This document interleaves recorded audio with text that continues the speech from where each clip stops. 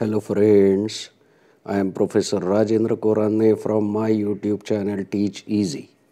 In this third video of MCQ series, we will see some MCQs on the topic moment of inertia, that is for strength of material or mechanics of structure. Let us now start. Question number 1. The first moment of area about the reference axis is A. Moment of inertia, B. Centroid, C. Modulus of section, and D. None of the above.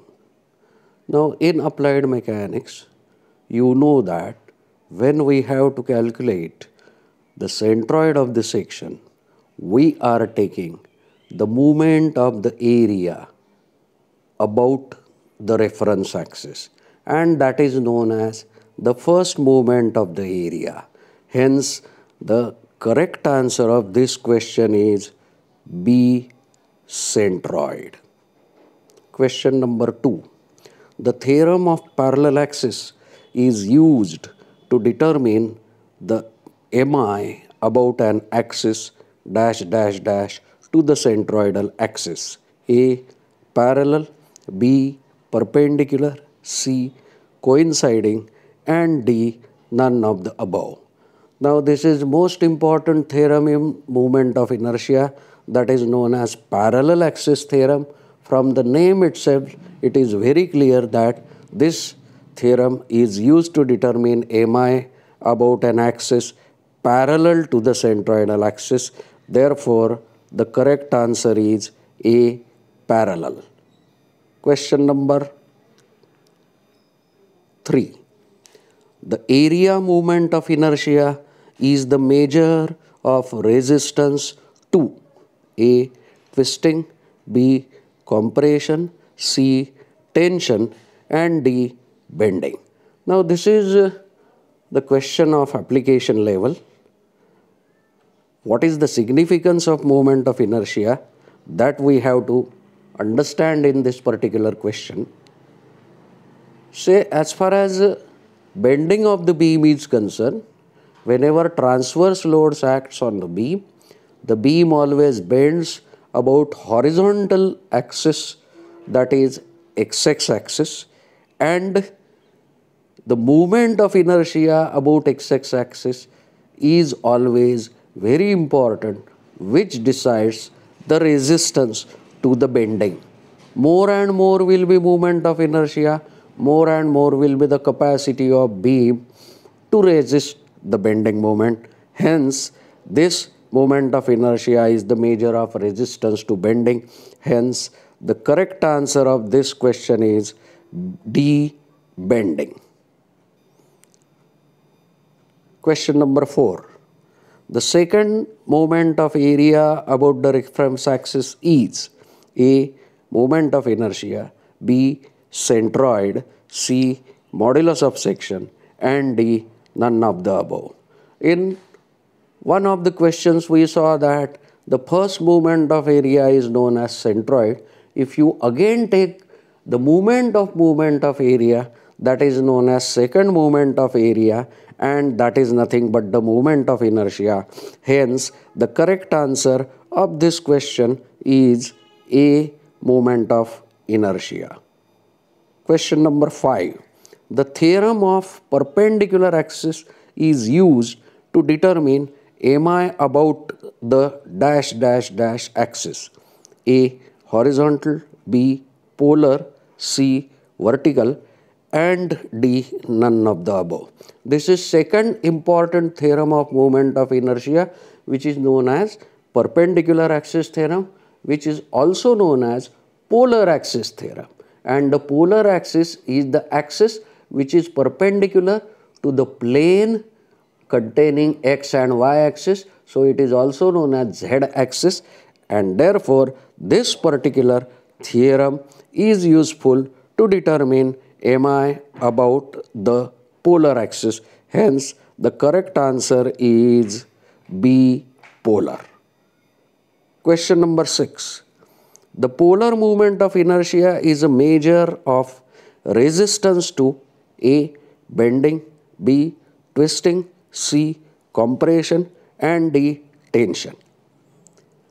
In the previous question, we saw that polar axis is an axis which is perpendicular to the plane containing x and y axis and passing through the centroid. Whenever any shaft rotates, the rotation always takes place about this polar axis, which is perpendicular to the cross section and passing through the centroid.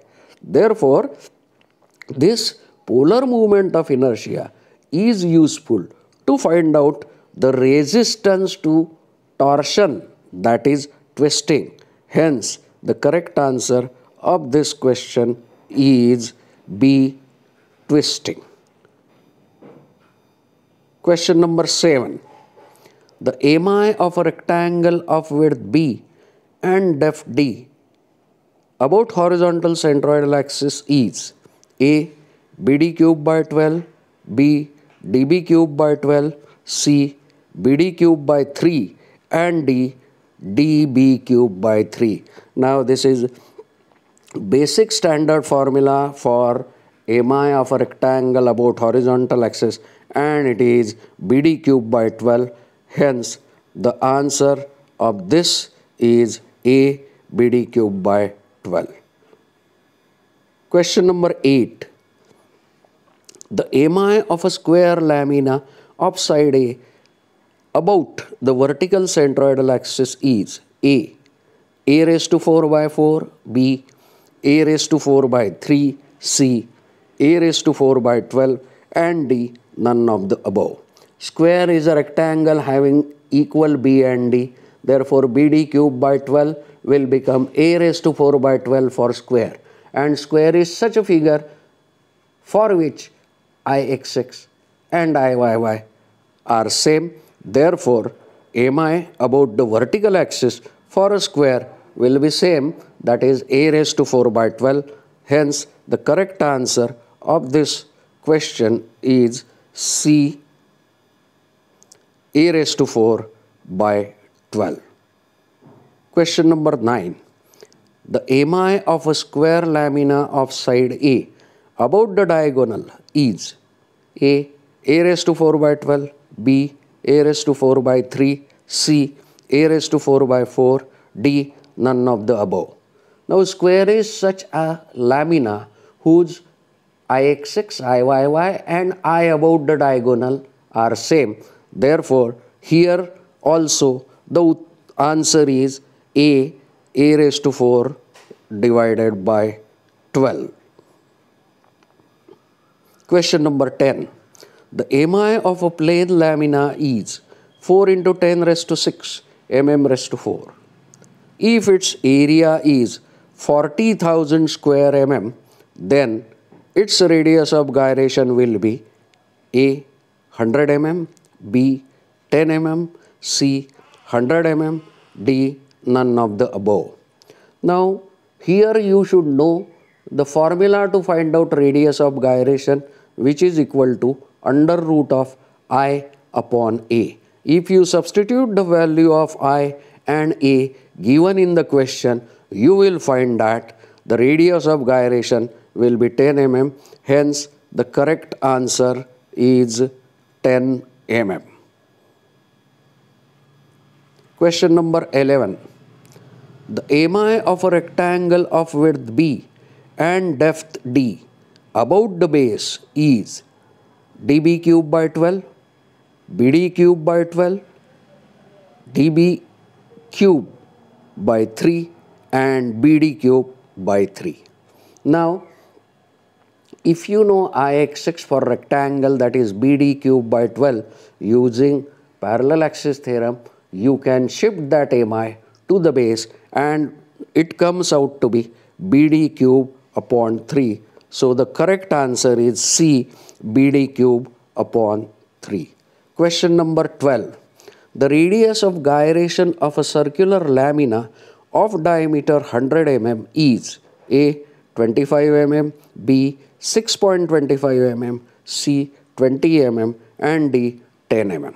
Now, if you put the values of I and A in the formula of radius of gyration, which is under root of I upon A, if you put I as pi into d raised to 4 by 64 and area as pi d square by 4, you will get the radius of gyration of a circle as d upon 4. Here d is 100, so 100 upon 4 will be 25 mm. Hence, in this problem, the correct answer is A, 25 mm.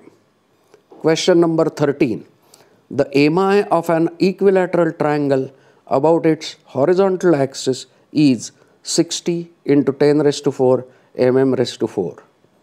Its AMI about its vertical centroidal axis will be A, 30 into 10 raised to 4 mm raised to 4, B, 16 into 10 raised to 4 mm raised to 4, C, 180 into 10 raised to 4 mm raised to 4, and D, any other value.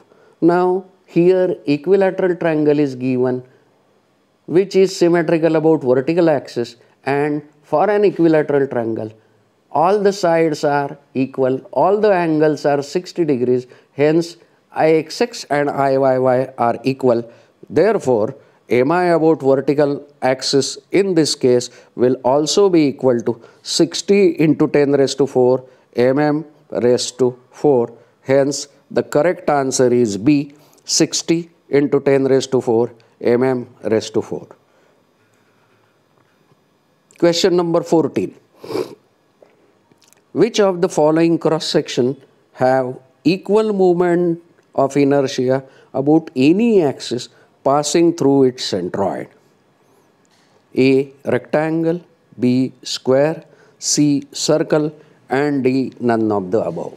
Now this is a bit difficult question in which you have to understand the lamina, rectangular lamina, square lamina, and circle lamina, such that if you take any axis passing through the centroid, its AMI will be same. For rectangle, it will not be same because IXX, IY are different. For square, IXX and IYY may be same, but it will not be possible for every axis passing through the centroid. But for circle,